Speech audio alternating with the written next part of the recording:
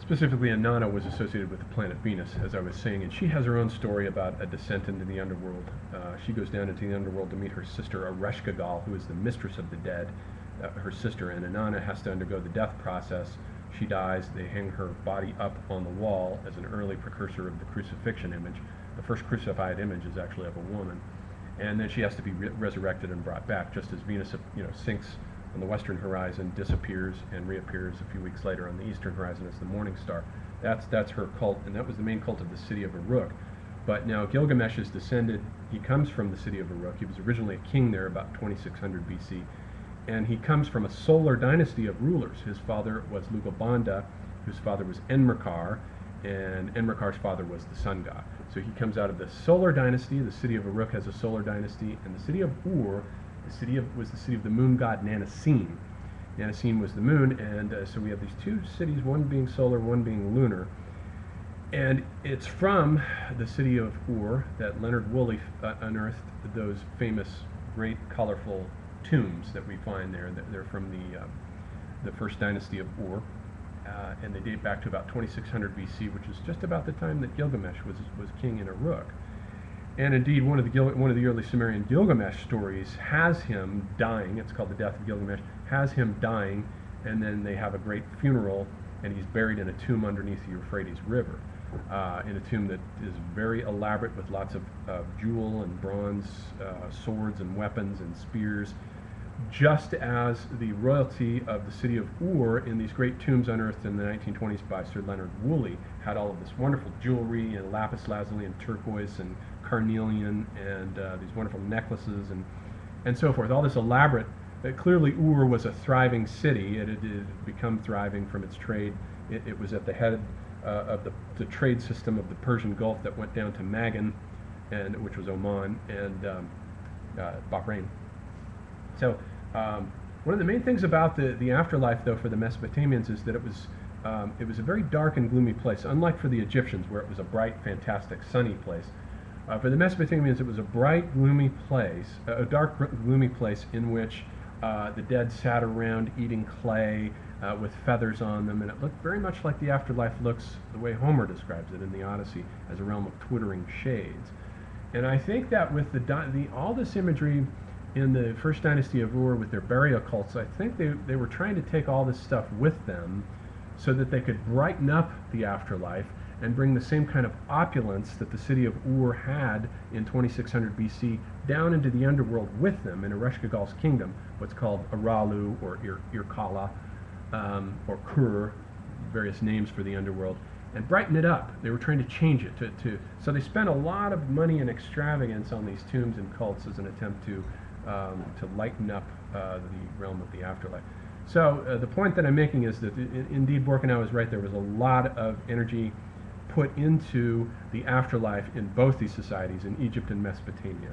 And I need hardly point out what went on in Egypt in terms of the afterlife and the amount of lavishness that was spent on it. But now what Borkenau says is that as this first generation of civilization begins to wind down, it shifts to an opposite attitude from the death-transcending attitude with the cult of Akhenaten, who comes in around 1300 BC, 1350 BC, with a completely different attitude, the opposite attitude that moves from one pole to another, and the opposite attitude that Akhenaten exhibits is called by Borkenau death accepting.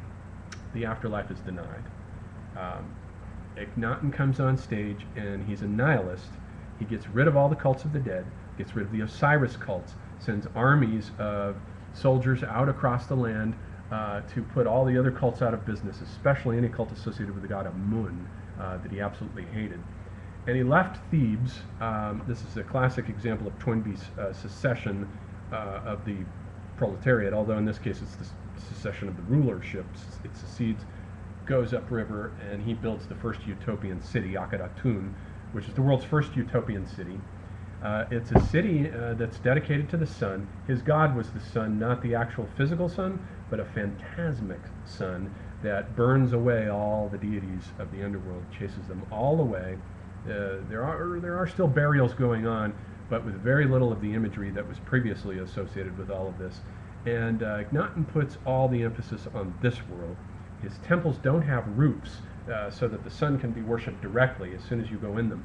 And a lot of envoys from other cultures from the Middle East would complain that he would keep them out there waiting in the desert sun. You know, it was a climate somewhat like Phoenix, where it's just scorching hot in the summertime. And he would keep them out there waiting in the sun, and they would complain about this.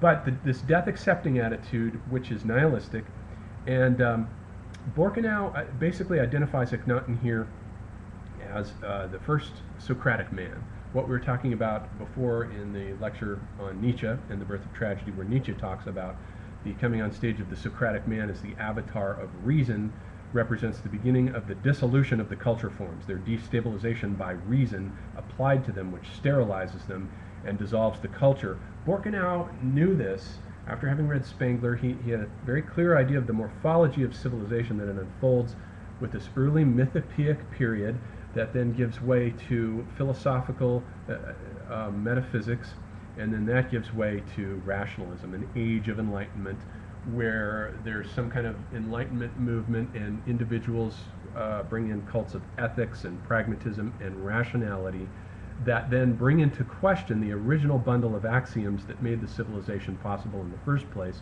and it destabilizes the culture, causes the earliest beginnings of its eventual dissolution, and from there on it ossifies and petrifies.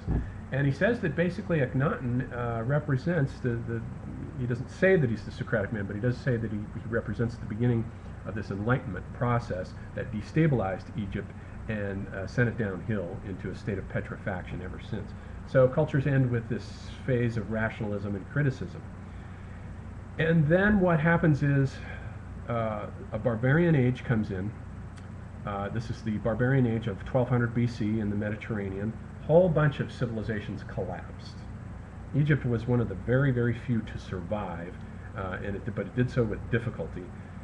There were all these invasions of barbarians called the Sea Peoples. They went all over the Mediterranean, plundering and pillaging. A lot of them just brought families with them. A lot of them were just immigrants looking for new places to live.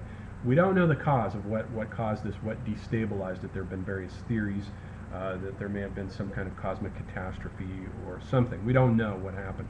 There was a massive population displacement. And the Sea Peoples went, one group known as the Peliset became the Philistines in Palestine, which is named after them. And then another group called the Achawiya became the Achaeans. They went in the other direction and settled Greece. They invaded the Mycenaean culture there, caused it to collapse. The Dorians came in, they brought ironworking with them, and they brought the cult of burning the dead with them. So what happens in a barbarian age, Borkenau says, is that there is a regression to the original death paranoia of the primitive societies. Now this death paranoia manifests itself in this fact that there's a suspicion that everyone is the cause, metaphysically somehow, of everyone else's death. So we get all these myths and these epics that come out of barbarian ages in which you get all this sibling murder, like in the Eddas with the Siegfried saga. There's all this family strife and rivalry, and then in the myths in the Homeric world, you can still see echoes of them in the Agamemnon story, where he goes home and he's murdered by his wife, and Oedipus and the family drama there. These are echoes from this period. And so all this murder goes on because of this increasing paranoia. And that's the first part of the barbarian age. The second part of it, though, its function is to activate the collective unconscious again. The myth-forming processes of the collective unconscious are reactivated by the barbarian hordes, and they produce the basis of the new archetypes come up, and they lay the groundwork for the new civilization that's going to come into being. So we get a new social hierarchy, we get new religious laws and rules that bring this death paranoia under control and harness it. It comes under control, and the new civilization comes out of this. And he says that what happens with the second generation of civilization that comes in with the Hellenic and Hebraic societies is that it's almost as though what they do, they start out, it's a death-accepting society, exactly like Akhenaten was.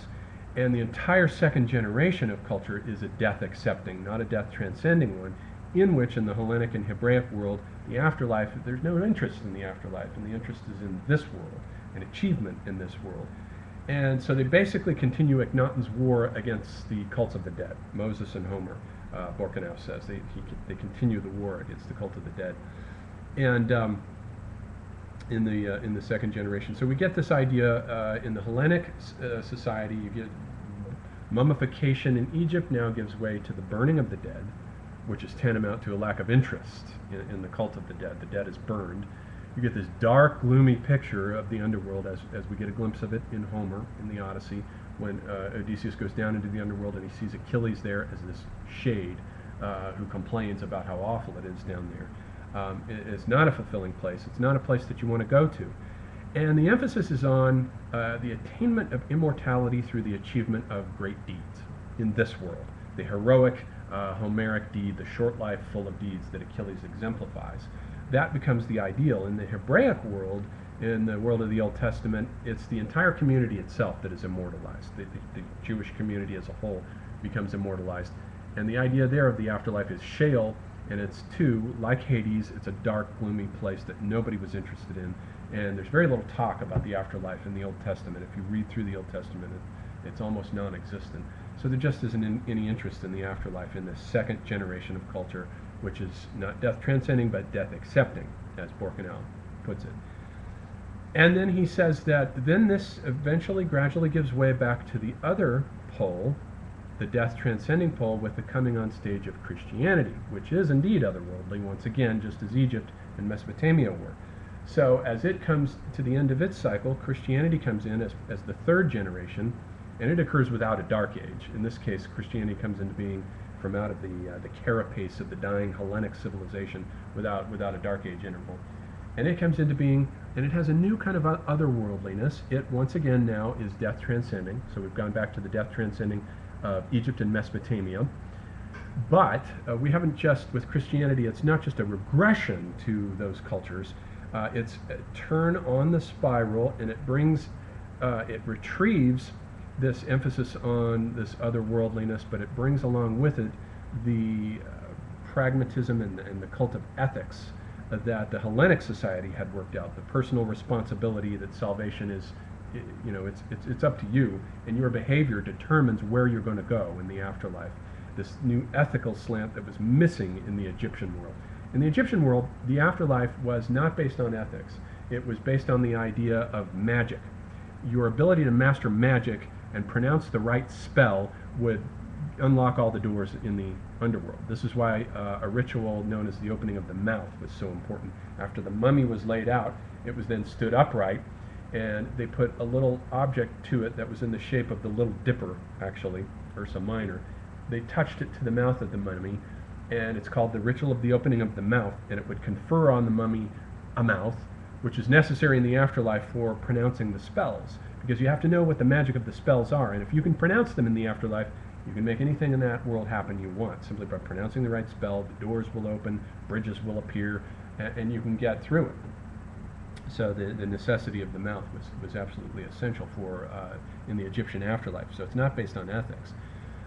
It was, however, with Christianity based on ethics, and so it's a turn on the spiral with a new sort of synthesis of the Hellenic emphasis on ethics with the otherworldliness of the Egyptian world.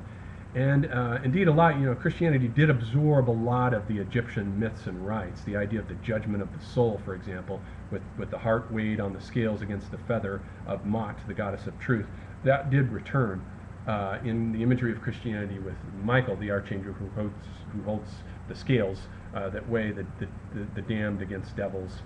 And so a lot of that imagery returned in Christianity. So we get in the second generation. The second generation is death accepting, and then as we move into the third generation, this is actually the third generation Christianity. Sorry, the third generation, we move back into from the death transcending to, with the Renaissance now in the West, a beginnings of a movement back to the Hellenic world of death accepting. So starting with the Renaissance in the West and the retrieval of the Hellenic world, which was death accepting, we get ever since then, we have arrived to where we're at today with a death-accepting culture where we've denied the afterlife once again. We're not interested in it anymore. And so our modern culture is a death-accepting culture, and it's a culture in which, for the first time in history, though, Borkenau says, the immortality of the soul, its existence, is completely denied, along with the existence of an afterlife. And so he says this is